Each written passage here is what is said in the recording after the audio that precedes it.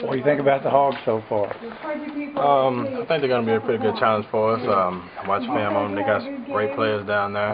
The quarterback is a good thrower, good passer. They got some running backs that are pretty fast.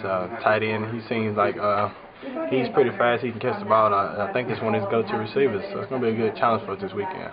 How's practice? Practice is good. We came out today.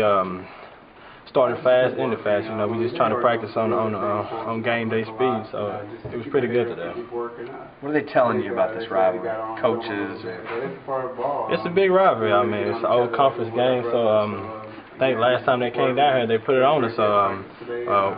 So we just getting ready for this game this weekend. So you know, we're gonna be ready Saturday. We're just trying to practice hard right now. What are the coaches told you about the UTEP performance now that it's been a couple days?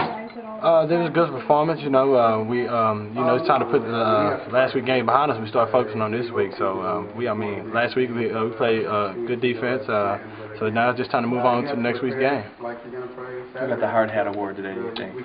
Today, I don't think nobody really got the hard hat award today. We was more like focusing on detailed things, make sure we got the little things right, just get the basics, and just see what Arkansas has. So we just, just looking at seeing our different keys and everything, just trying to focus on that.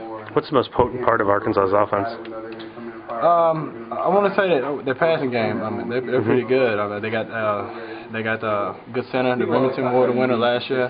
So their passing game is going to be, we're going to play pass and stop the run this week. Roddrick, in the two games to end the first half each time, both teams have driven down the field and scored. Is that something that you guys have been working on, or how do you correct something like that? We just, we've been focusing on that. Coaches, he been talking about that. He talked to us Sunday about, those two games where they drove down on us. So, we put it in our minds, so we're working on that. We're focusing on that this week. We'll try to, just make changes and make sure, just get ready for this weekend.